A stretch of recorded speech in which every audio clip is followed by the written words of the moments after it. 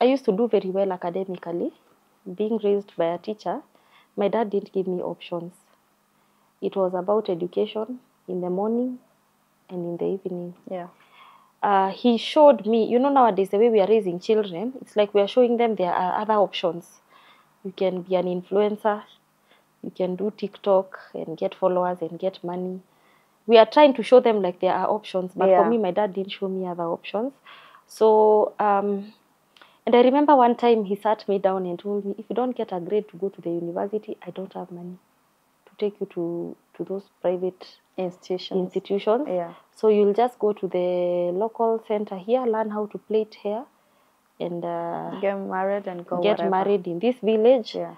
Then we will be seeing each other when you're still around. So, that one.